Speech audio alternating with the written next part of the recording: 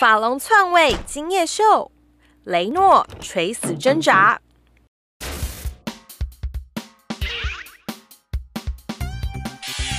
美国广播公司 NBC 还没松口，但是外界传言，吉米·法龙将在明年取代杰雷诺，坐上今夜脱口秀主持宝座。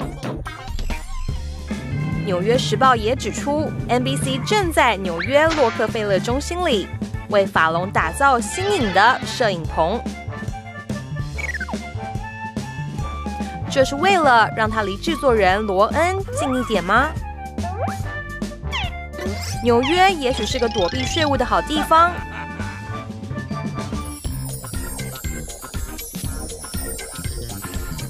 但是星光可就比不上西岸璀璨。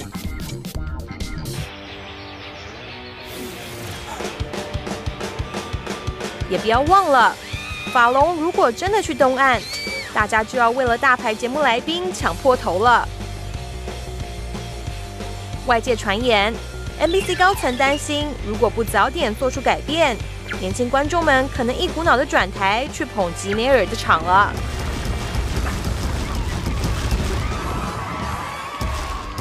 雷诺就像洛基，以为他没救了，他却败部复活，来个致命一击。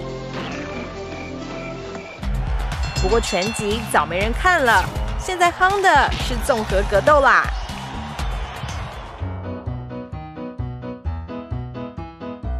你觉得法龙应该取代雷诺吗？留言告诉我们吧。